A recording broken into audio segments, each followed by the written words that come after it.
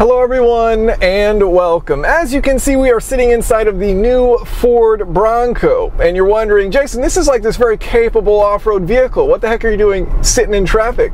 Look, I wanted to do a video that was representative of what owners would experience and what they would actually be doing with their Ford Broncos. So here we are sitting in city traffic in Austin, Texas. No, we are actually going to take this thing off-road, but today we're going to be testing out mostly on-road and learning about this vehicle. So there's 7 different series of Ford Bronco that you can choose from, quite a bit of customization. You can get it with a 10-speed automatic or with a 7-speed manual.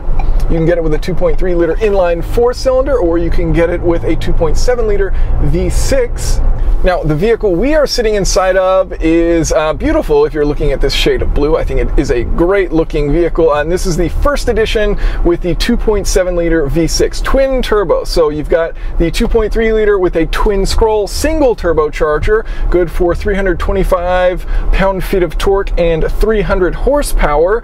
If you use regular gas, those will be a bit lower numbers, but it is cool that the option to use regular gas is there, and it just derates it a bit. So with the V6, the 2.7-liter twin turbo, single scrolls for each of those turbochargers, you are getting 330 horsepower, 415 pound-feet of torque. So not much additional horsepower, just 30 extra horsepower over the 4-cylinder. So on the top end, they're probably not going to feel all that much different, but because this has so much more torque, on the bottom end, this is going to have better acceleration. Now, something worth mentioning, the camera that is recording me is mounted on Ford's own mount. So they have integrated mount up on the dash here. They also have a USB power source, which is really cool. So you can plug your camera in or whatever else you're using. So they've got both USB outlets there, which you can choose from. Keep your item charging, which is awesome. And then they have the mount itself. So I do not have my camera stabilized. If there's a lot of shaking, that's just going to be indicative of how well this mounting system works. I intentionally turned off stabilization. I just want to see how well the mount itself works. So if you're like, man, this footage is really shaky and terrible, it's like, hey, that's all part of the plan. That's part of the test, all right? That's what we're figuring out. That's what we're here to do. Now, just as a very first early on impression of this vehicle, the first thing that you notice is just kind of the presence and the size. This thing is massive. This is a big vehicle. Even sitting in it, it feels huge, but standing out beside it, it feels enormous. And it is not light as a result. Like, this is a heavy vehicle. Depending on the trim and, you know, whether you're going 2-door, 4-door, which engine you pick, which transmission you pick, this can weigh as much as 5,100 pounds. So, you know, more than an F-150, depending on, you know, the specs. So why might you want to choose automatic versus manual? Well, the manual has a really cool thing in that it has a crawler gear. So you can put it in 4-low, and then you can put it in this crawler gear, and its crawl ratio is actually 94.75 to 1, meaning that your engine spins 94.75 times for every 1 time your tire spins, which is amazing. So you can basically just crawl along super slow with a manual transmission, not have to worry about stalling out, not have to worry about slipping your clutch, which is really cool for off-road use. Of course, with the automatics, the crawl ratio isn't quite as high. Still very good. You've got that 4-low. The difference being, of course, since you have a torque converter, you don't have to worry about slipping a clutch like you do with a manual, so you can get away with a lower ratio there and still have really, really good off-road control. Now, it's pretty obvious what vehicle the Ford Bronco was built to compete against these days. The Jeep Wrangler basically hasn't had much competition, aside from maybe the FJ Cruiser for a little while, but it doesn't have much competition, especially these days. And so Ford is bringing that competition with the Bronco. And one of the unique differences of the Ford Bronco versus the Jeep Wrangler is that it has an independent front suspension. And a lot of people, you know, decide one way or the other, oh, this is crap, this is great. But let me just talk about some of the decision making of why they went with that independent front suspension. And also, it's worth mentioning that both the front and the rear are Dana axles. Both the front and the rear do have locking differentials. And if you do get the Sasquatch package, which we are riding on, it does have position sensitive Bilstein shocks. So you can have, you know, softer travel for, you know, that normal zone. And then if you start to get a really high impact and you start to get a lot of travel, it can firm up that damper so you're not, you know, bottoming out and that kind of thing, hitting the bump stops. But why go with the independent front suspension? Well, first of all, one advantage advantage of an independent front suspension is that you have lower unsprung mass. So of course, if you have that big heavy axle, that solid axle, that is weight that is not held up by the suspension.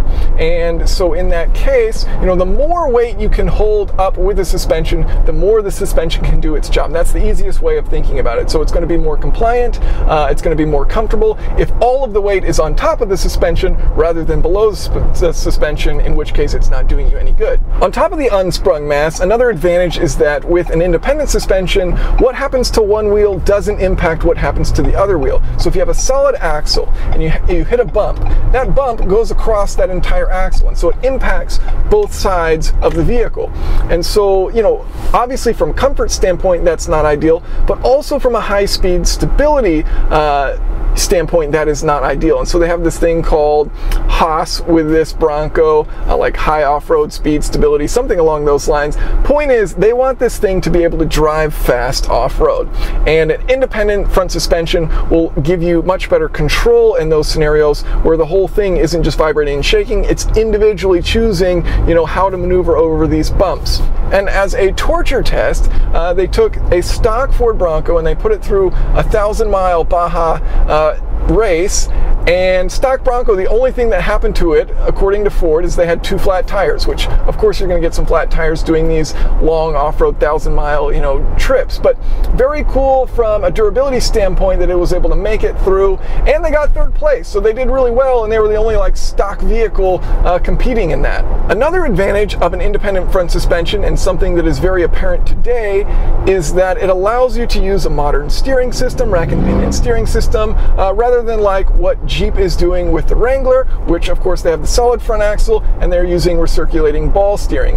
And the difference being that really your on-center feel and, you know, your communication, I wouldn't say there's a lot of communication through the steering wheel, but the directness is there where, you know, it feels connected. And I'm on road, like this is the perfect way to test out how this steering feels, because when you have an off-road vehicle, the steering feel is going to be terrible. Like that's just a fact. If it is designed to be really good off-road, you're going to have these big tires, they're going to have a lot of play in them, you're going to have suspension with a lot of travel, so everything is working against steering feeling really tight and really connected. But going over to an independent suspension allows you to use that rack and pinion steering system, and it's going to feel a bit better. Like and it does actually. I'm impressed with this. I feel like for sure the worst steering experience I've ever felt was in a lifted Jeep Wrangler, 2-door Jeep Wrangler, all stock equipment, like all Mopar equipment, but the steering, you know, you've got 1 to 2 inches in the center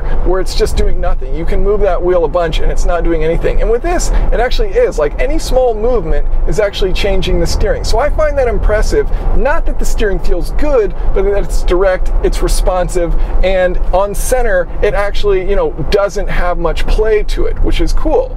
Because the reality is a lot of people are going to be driving these on-road, and shouldn't your on-road experience be good?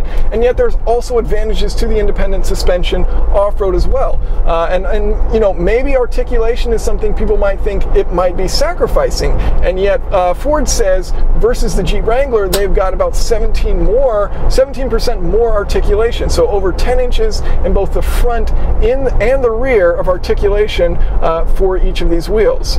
Now you can also pair with this front independent suspension a disconnecting front sway bar, so that allows you even more articulation. It brings up its RTI, which is just a measurement of like how much articulation you can have between the left and right wheels. So by disconnecting that sway bar, now they're much more independent, and so you can go up, you can have a greater difference between how high your left wheel is versus how low your right wheel is, or vice versa.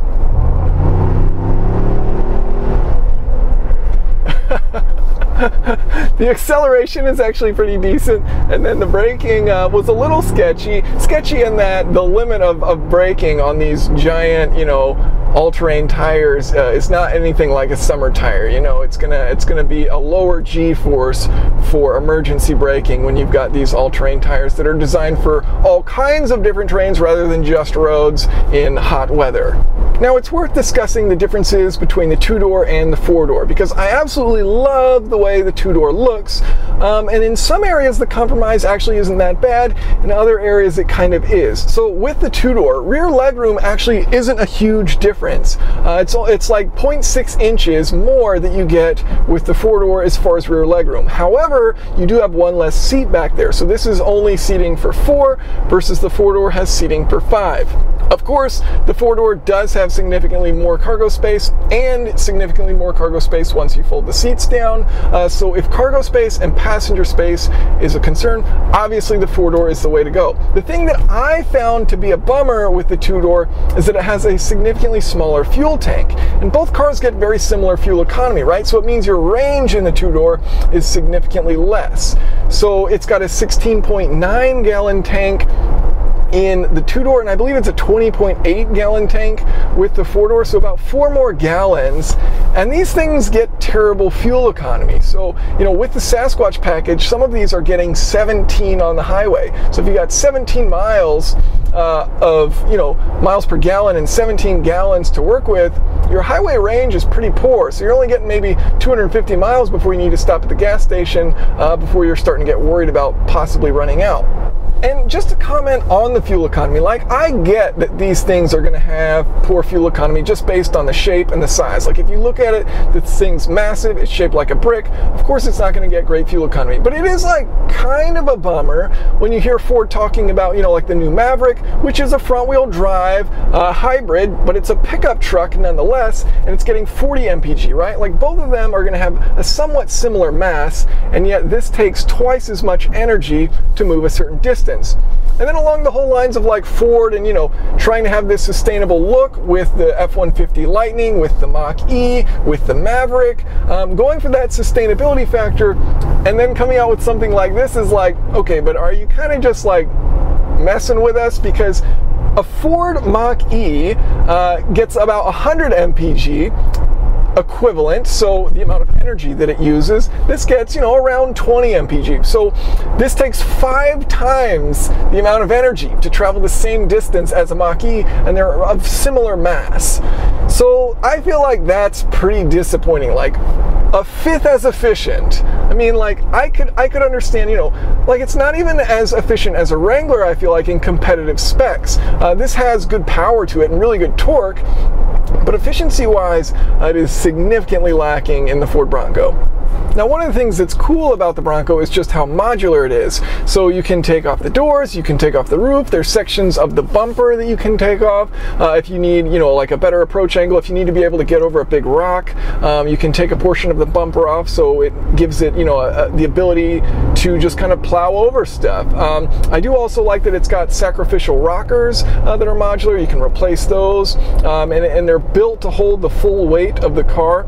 So there's a lot of thought that's gone into durability and safety as well. So Ford says that if on vehicles where you can remove the doors, there's less stringent safety precautions that you have to take from a regulation standpoint. But they ignored that. They went with, you know, even though, yes, we can take the doors off, we want it to be as safe as any other vehicle that doesn't have that loophole that says, hey, just because you can take the doors off, obviously it's probably going to be a bit less safe if someone hits you.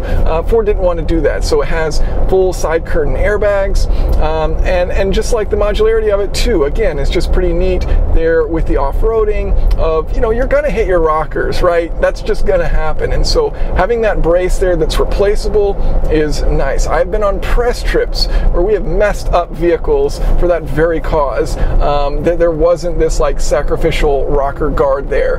We're going over rocks and bumps and stuff like that, and you crash into the side of the vehicle. So it's cool that they've thought about these things genuinely from a standpoint of like the customer can go out there and do it. So what's this thing like to drive?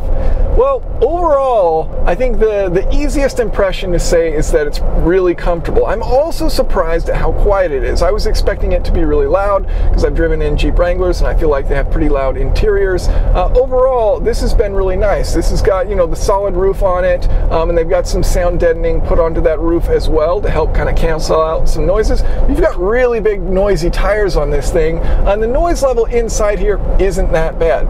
It's also very, very comfortable from a suspension standpoint. So I feel like, you know, it feels similar to the Ford Raptor in that the Ford Raptor has just got all this suspension travel, pretty soft setup, and as a result, you feel really comfortable on road. And that has this same tendency in this vehicle. And, you know, there's a lot of body movement, right? Like if you do anything sharp or quickly, you've got pitch, you've got roll, it's going all over the place, right? But that's kind of what's expected when you have tires and lots of suspension travel like this vehicle has. So comfort is good, noise level inside the cabin is good. Steering, honestly, considering you know, the purpose of this vehicle, steering's fine. Like it's fantastic, all things considered. I don't really have major complaints from a driving standpoint. Even visibility I've actually been pretty impressed with, because I thought from the outside the front windshield looks a little small, but you've got really good visibility out the front, really large windows to your side, decent visibility out the back, of course backup cameras and different views with cameras as you're backing up. Here we'll get up to a bit higher speed, so you get a bit more tire noise. Now we're doing about 60, and so the tire noise is definitely coming through, but it's not painful. I don't think there's anything wrong with it. Oh, remember when I was talking about it having really bad fuel economy? Right now, on this trip, which started off fresh, we've gone 12 miles and we've used a gallon. So we're getting 12.6 miles per gallon so far while we've been driving this. So yeah, it's atrocious. The fuel economy is terrible. All right, so let's just test out response of the automatic transmission paired with this 2.7 liter. So I've got my foot off the accelerator and I'm just going to punch it. We're going to see about how long it takes. So floored it, and then we're at full torque, it seems. So there's a good delay in not only the shift, but also waiting a little bit for that torque to come on. The bigger delay seems to be the transmission shifting, and then once it shifts, the torque actually does come on pretty quickly. Overall, on road, I'm pretty impressed with it. I like almost everything about it, minus the fuel economy that I'm getting, but aside from that, it's been a pleasant experience driving this thing on the road. Thank you all so much for watching. If you have any questions or comments, of course, feel free to leave them below.